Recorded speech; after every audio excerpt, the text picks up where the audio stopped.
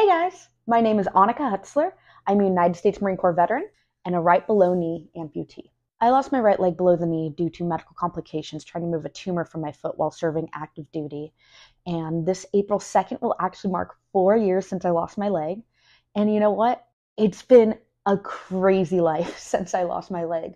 I went on and competed for Team Marine Corps at the War Games. I'm representing Team USA at the Invictus Games this September in Germany.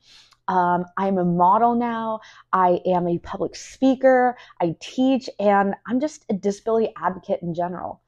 And, you know, I may have lost my leg, but it's opened up so many opportunities because losing my leg showed me just how resilient I am and showed me that anything really is possible if you have the right mindset.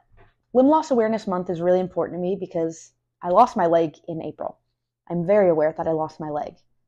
No, in all reality, Limb Loss Awareness Month was my first introduction to the amputee and limb difference community. Like, I remember sitting in my hotel bed on Instagram being like, Limb Loss Awareness Month, what is this?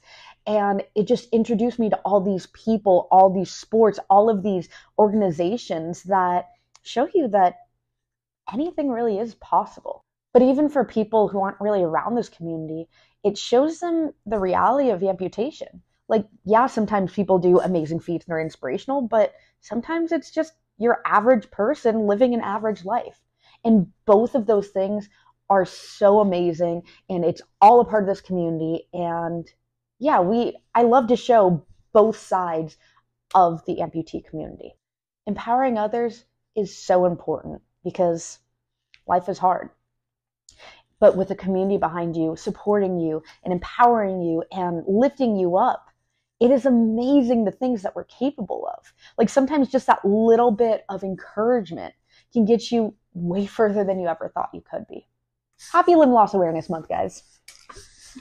Bye.